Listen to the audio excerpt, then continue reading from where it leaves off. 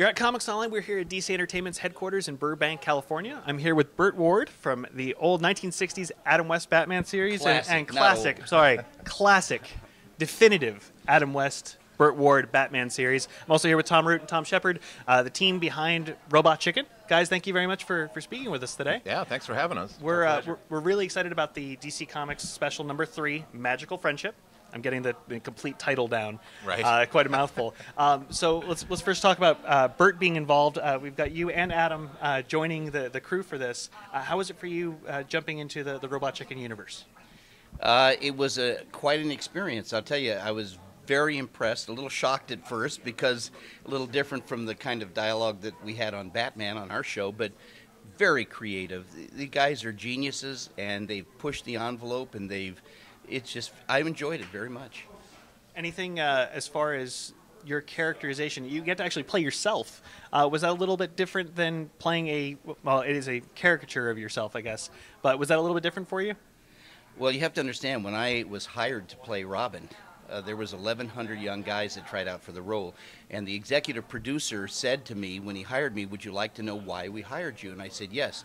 And he said, "The reason we hired you, Burt, out of 1,100 other young actors is because in our mind, if there really was a Robin, I mean really, you personally would be it. So we don't want you to quote act. We want you to be yourself, Burt Ward, and be enthusiastic." And that's what I did for 120 episodes.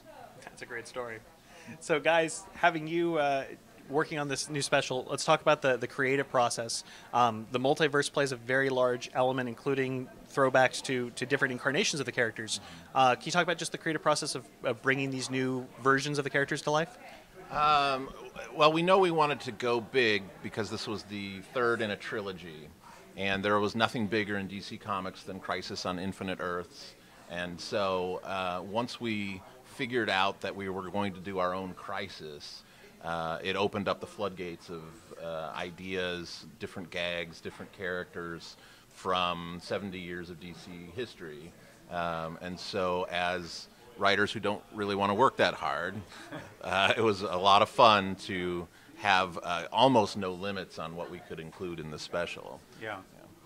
And I think there were a few things we had to scale back on, but we used, I think, almost 400 puppets in the special. So we actually managed to pull off a lot of the DC characters. And what's an average for an average Robot Chicken? Average Robot Chicken episode is around 90 or something like that. Yeah. Now, you guys have really moved away from existing toys, and you've created your own puppets for all 400. Is that correct? Not for everything. We did use some toys. Yeah. Okay. Yeah, you'll see them in the special. But they're, toys are so amazing looking now. It's hard to pick them out. Sometimes the scale is a little bit off, and you can tell. But for the most part, I mean, some of those toys are just toys in there. How is it as a fan playing in the DC Comics sandbox, so to speak? Well, DC characters have been part of my life really since I was born. I can't remember not knowing who Batman and Robin and Superman were. So it felt really natural. It's like I know these characters so well. There was never any, I didn't have to do too much research to figure out how to tell a joke about Batman and Robin. Yeah. And I'm just happy to prove my 7th grade math teacher who took all my action figures away wrong, who said I would never amount to anything if I played with action figures, because I don't know if he's alive or dead, but that's what I do now. There you go. Hopefully dead. Someone got told. I think he is dead, actually. Oh, that's actually really sad. Kind of tragic. I'm sorry. He never gave me back the action figures, so. And I don't take it back. There you go. What'd you lose? Do you remember? I don't remember now. I just remember I cried. There's this magical thing called eBay, and you might be able to get them back. It may have been on there. Yeah. Now, Burt, there have been so many different incarnations of Robin since your original Robin. Have you enjoyed any specific takes on the character past your time? Have you really spent any time with Batman in that universe, just watching and enjoying those characters? No. Okay. It's kind of funny. The way I look at it is this, there are a lot of wonderful actors that have portrayed Batman, and Chris O'Donnell did a nice job with Robin. But in my mind, there's only one real Batman, and that's Adam West.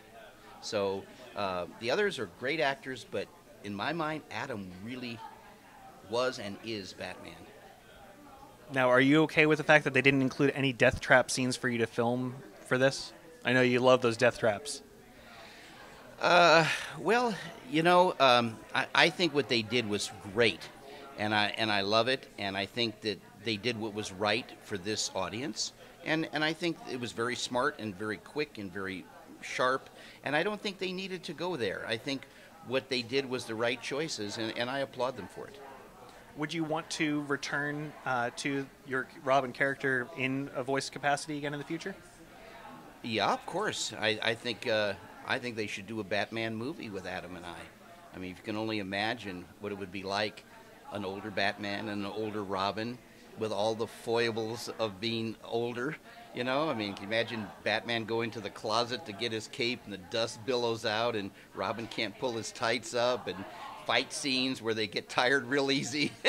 I mean, you know, this, and especially with writers like these guys and the minds they have, they could take us in today's world and take it one step further than what they've done here with Robot Chicken, and I think it would be spectacular. And DC seems to be so creatively open to properly merchandising their characters to the entire spectrum of audience. Well, specifically the fact that we've seen Batman 66 comics recently, and your show finally got released on Blu-ray and DVD. Congratulations on that, by the way. We're thrilled. I personally powered through. Almost 50 years of trying to answer why it wasn't out. Well, as soon as I got my set, I actually marathoned through for the next couple weeks, so it was really fun for me reliving, you know, a piece of my childhood. Well, I want to say one thing to Warner Brothers. They did an absolutely spectacular job. They restored the quality better than the original quality of both the picture and the sound. It was just an amazing job they did. Everywhere when I go out on appearances all the time, last weekend, all the time I'm in appearances, and people say to me, oh, it was so spectacular. It was worth waiting for. The job that Warner Brothers did, you know, the production quality is superb. Now, in terms of set pieces, you guys have some really distinct DC Universe pieces. The Hall of Doom, or the Legion of Doom's headquarters, the Hall of Justice. Was there anything specific that you guys really liked playing with in terms of the setting? Yeah. Yeah, I really like getting inside the Hall of Justice locker room. That was pretty fun. Seeing what goes on there. For me, it's every time we write one of these specials, I try to write a Teen Titans sketch, because that was my favorite when I was growing up. And every time I write one, it gets approved, and then it gets cut for time. So as of yet, we still have not done Titans Tower. Maybe one of these days. But that's the one. That's the set that I'm really looking forward to.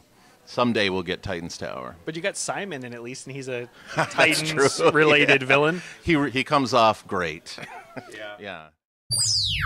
Yeah.